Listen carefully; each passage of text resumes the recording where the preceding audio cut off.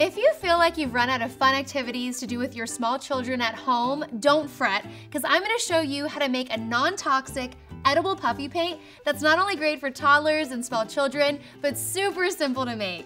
To start, into a bowl, we're gonna add our flour, salt, water, marshmallow fluff, and baking powder, and just mix it until it's combined. Now just fold in your desired food coloring, and then add it to a squeeze bottle.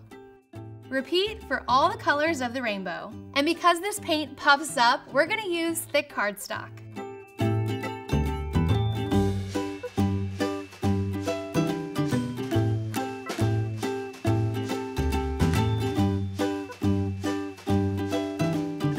Once you're done drawing, then we're just gonna let these dry for at least an hour. Yay! I just love this. It was so much fun to do. The little rainbow, the watermelon, and I really love the texture after it dries. This is definitely going up on the fridge. But really, I love this craft idea because it's a great sensory activity for the little ones, and it's also completely edible, totally safe, which is great because at that age, all they want to do is put everything in their mouth. But I want to hear ideas from you. So if you have any fun DIY craft ideas that you do with your family, let me know in the comment box below. And if you enjoyed this video, give us a thumbs up and subscribe to POPSUGAR Food. I'm Brandi, and I'll see you next time. Bye!